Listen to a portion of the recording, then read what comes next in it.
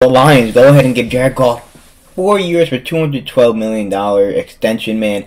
I like this move for the Lions. I like when the teams pay the quarterbacks early. We saw it first with Dak Prescott, where it's going to be cheaper in the long run. A lot of teams have done that. Even Patrick Mahomes' contract is insane bargain for the Chiefs. You feel me? And Mahomes sacrifices a lot. You feel me? So, but that has nothing to do with this, because even Dak, when he first paid him, I don't know if Jared should pay him now or not, but sheesh, that's another question. But I like when teams pay the quarterbacks early, so they have to pay more in the long run, because they end up having to pay them anyway, most likely, because quarterback is just that position. You feel me?